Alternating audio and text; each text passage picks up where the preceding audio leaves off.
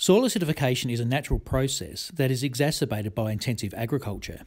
Acid soil reduces productivity, however, addressing soil pH is difficult without mass soil movement. In this first look, we assess if AquaTill technology can be adapted for lime application below the seedbed.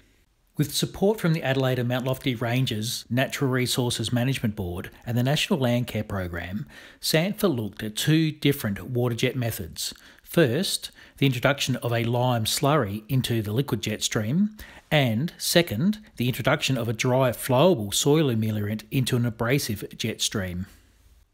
In Method 1, the aim was to supply a liquid lime slurry into an improvised mixing chamber and assembly where the AquaTill nozzle operating at 3,450 bar or 50,000 psi would pick up the lime into an injection stream that would then penetrate the soil.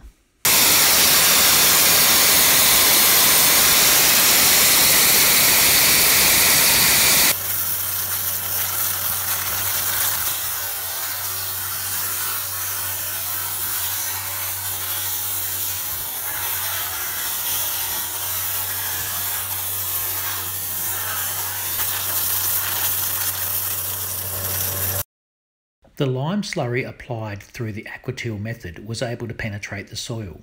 The extent of penetration varies depending on the soil type and condition, as well as ground speed and other parameters. More modelling is required to accurately forecast penetration in different circumstances. However, SANFA estimated 10 centimetres of visible penetration in this first look. Industrial water jet systems that utilise dry abrasives offer significantly more cutting power than a slurry option, and in Method 2, SANFA assessed if agricultural ameliorants could be used as a dry, flowable into the jet stream.